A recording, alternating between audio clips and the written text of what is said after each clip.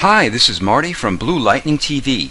I'm going to show you how to make text or any other shape look like it's been painted on grass. I downloaded this texture from cgtextures.com. This document is 3000 by 2000 pixels with a resolution of 72 pixels per inch.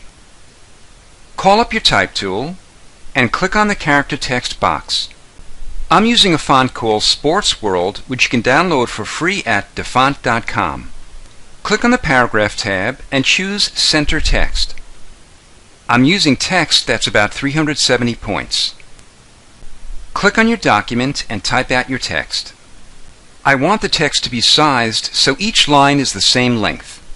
I'll highlight the top line and slide the size to match the golfer's length. I'll highlight my third and fourth lines and do the same. To reposition your text, call up your Move tool, click on it and move it. Let's close the text window.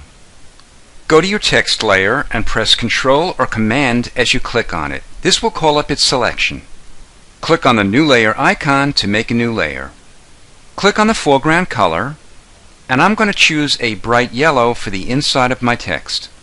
To fill the selection with this color, press Alt or Option plus Delete. We're going to texturize the edges of each letter to blend in with the grass. Click on the Paths tab and click on the little arrow at the right. Click Make Work Path. Keep the default tolerance at 0.5 pixels. Call up your Brush tool and open up your brushes. Click on the inside arrow to open up your list of brush presets. Click Assorted Brushes and click OK. I'll scroll down and choose this brush. Press F5 on your keyboard to call up your brush presets. Click Brush Tip Shape and I'll increase the spacing to 67%.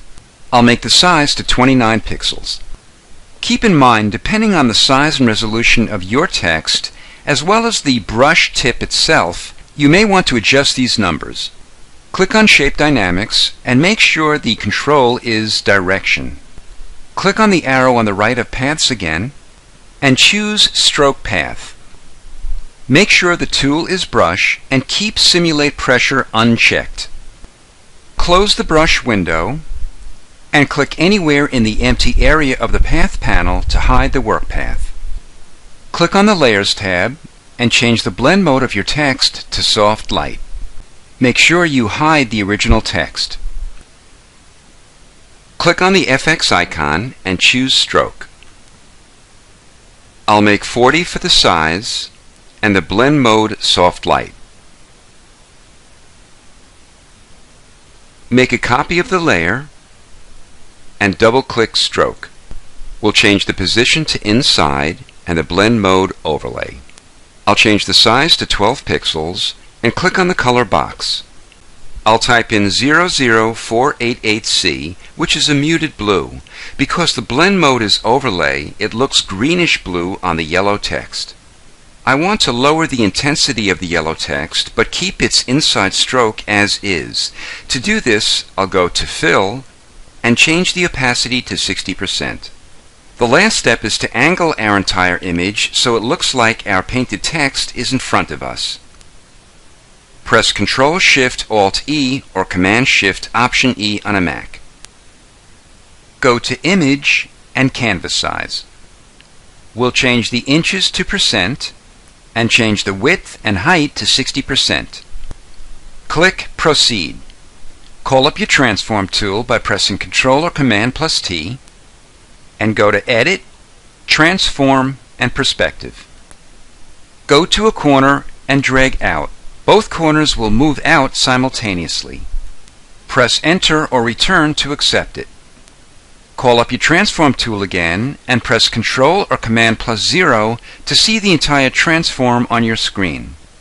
Click on a corner and press Shift and Alt or Shift and Option and drag in. Continue to transform and reposition it until you're happy. Using these techniques, you can paint anything on grass, whether it's your favorite sports team or to tell someone you're thinking of them. This is Marty from Blue Lightning TV. Thanks for watching.